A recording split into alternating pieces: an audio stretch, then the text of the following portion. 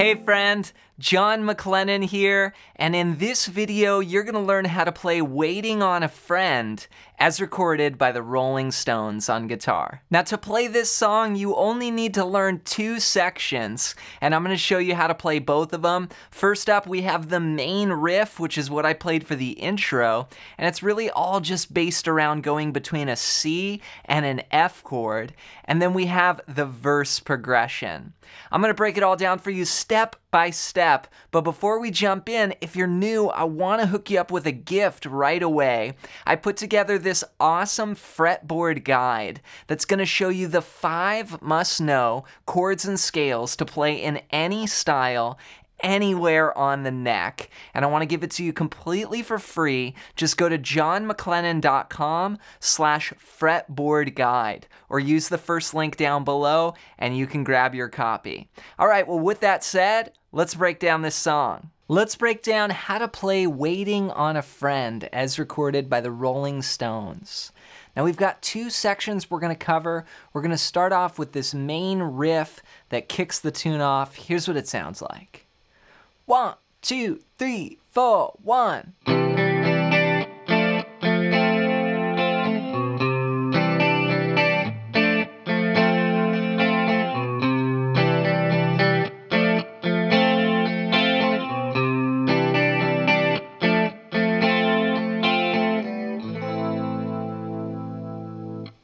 So we're essentially just going between a C chord and an F for this riff.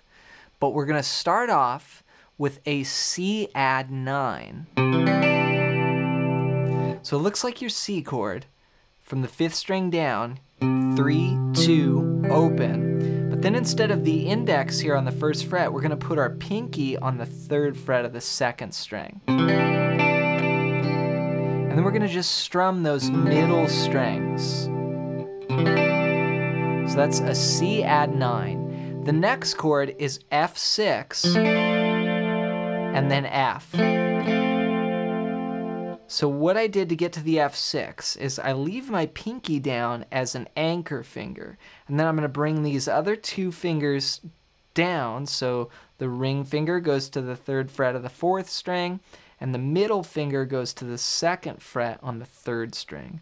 I'll keep my pinky here on the 3rd fret of the 2nd string, and then I'm going to add my index on the 1st fret of the 1st string. So from 4 down, it should be like this. 3, 2, 3, then 1. And that is a variation of your F chord. It's an F6. And then finally, we're going to take that pinky off and just go to this little F. It's just 4 strings down. 3rd fret, 2nd fret, 1st fret, 1st fret. So all together, C add 9, F6 to F. Now rhythmically, it starts on beat 2, you hear.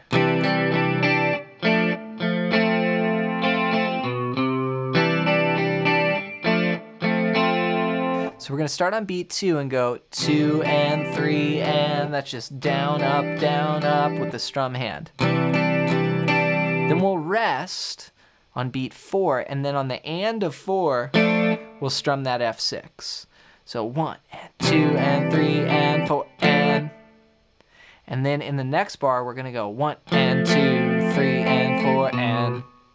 So that's this F chord. We're going to rest on the downbeat, 1, and then we'll play and 2, 3 and 4. So 1 and 2, 3 and 4. So I'm going down, down, down, up, down. And then we have a little bass line that walks us back to that C add 9, because that progression is just going to loop. So that note, 2nd fret of the 5th string, gets us to the 3rd fret, which is back to that C add 9 chord. So all together, 1 and 2 and 3 and 4 and 1 and 2 and 3 and 4 and. Okay, and then, so that's our downbeat. Then we tie that back in with the strumming. 2 and 3 and 4 and 1 and 2, 3 and 4. Okay, that goes over and over 8 times, and then the last time,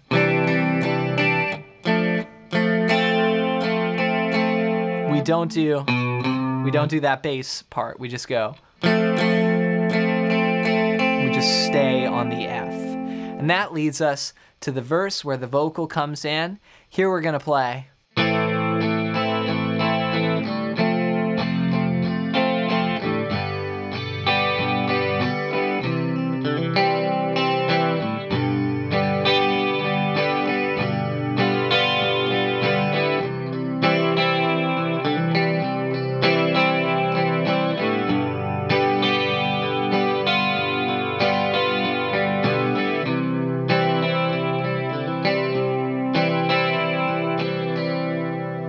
So we've got a little progression here. I'll break it down bar by bar. We're gonna start on the A minor chord. That's from 5 down. Open, 2, 2, 1, open. Then we go to F. You can play any F that's comfortable for you.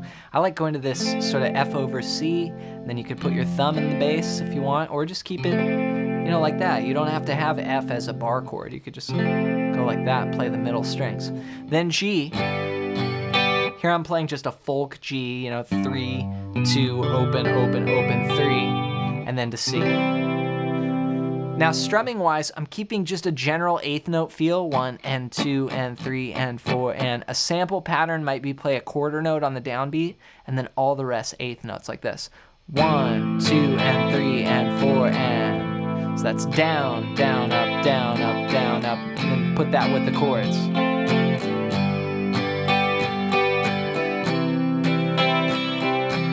Okay, the next couple bars go G to G7, C, C. So that G is like this, and then I can just change that top note to get the 7th, and then back to C. And then that goes again, G, G7, C. So if I put that with the strumming pattern,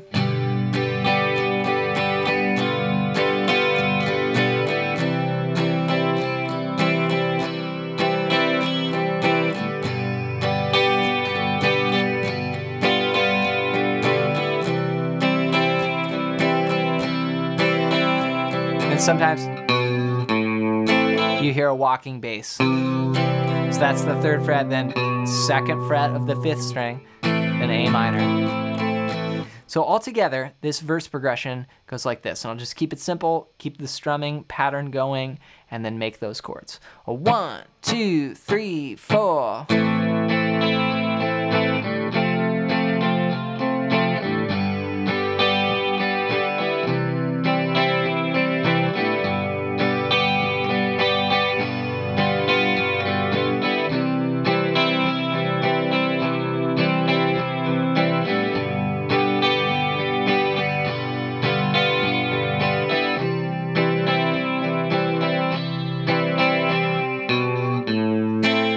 Goes back. Now there are a lot of little embellishments that you hear on the recording, you know, and these are like kind of typical folk moves that you'll hear over chords like this, like C, little hammer-ons.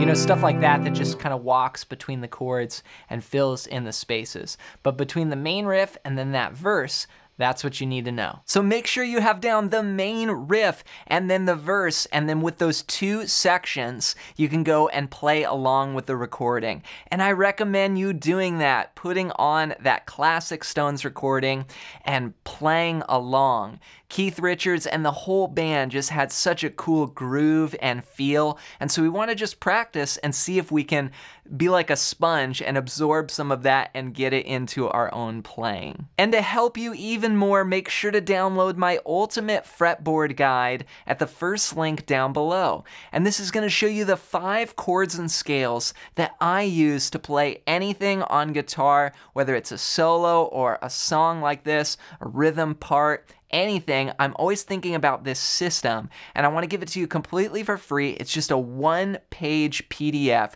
that you can download. Just go to johnmaclennan.com/fretboard fretboard guide or use the first link down below. Next up, I want to hear from you. Let me know in a comment down below, what is your #1 struggle with guitar right now? Just comment it down below so I can help you out here on the channel. Thanks for your support with the videos, and we'll see you in another one real soon.